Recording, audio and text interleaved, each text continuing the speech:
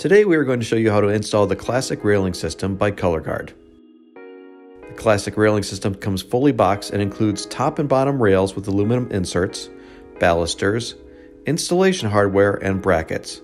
Kits are available in widths of 4 to 10 feet and heights of 36 or 42 inches.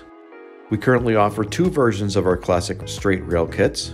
The Dash H kits are sold in our northern regions and allow for a 4-inch clearance beneath the bottom rail. Our Dash 2H kits are sold in the south and allow for a 2-inch clearance beneath the bottom rail.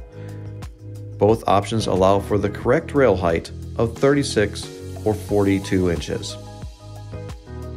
Before you install the Classic Railing System, you will need safety glasses, a pencil, tape measure, drill with Phillips head and number 2 square bits, power miter saw, and a speed square.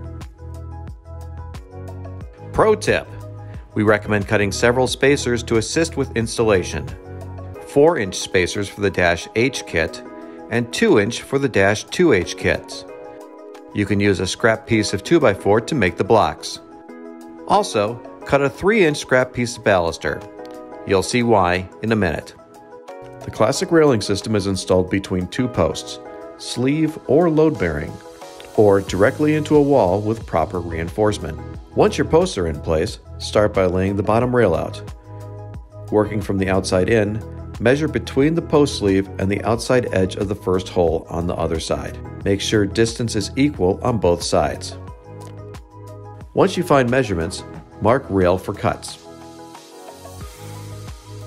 Take your spare piece of baluster and insert it into the middle pre-rotted hole. Then place the top rail on. This ensures both pieces are cut to the same length and the holes will match. Make your cuts using a miter saw. We recommend using a 10-inch 82 carbide blade. When making the second cut, pull the aluminum insert out about 1/4 inch. This will cut the aluminum insert slightly shorter than the vinyl extrusion and will reduce the chance of the aluminum scratching the post during installation. To install, work from the bottom up. Place spacer blocks between the two posts. For a 5-foot or longer rail, we would install the support block brace and the support block in the exact center of the rail section. Slip the bottom brackets over both ends of the bottom rail.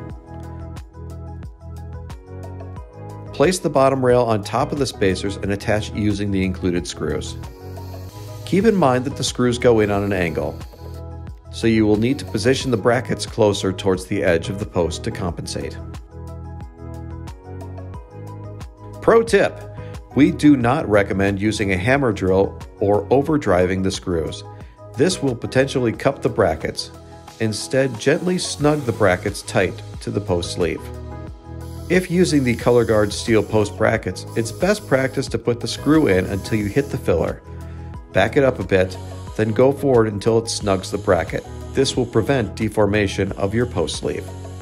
Add your balusters. For rails longer than 5 feet, the locking baluster should be placed near the center of the rail section. This added safety feature prevents the top and bottom rail from being separated if pulled on or climbed upon. Install the top rail. Place brackets over each end, then slide the balusters into the top rail. Make sure they are installed all the way before moving the top rail into place. Make sure it is level, then attach the fasteners. Add the self-driving rail screw with hinge caps, then snap them to conceal the screws. Add bracket covers to hide the screws and give it a nice finished look. Install the post caps, and you're done! Thank you for watching.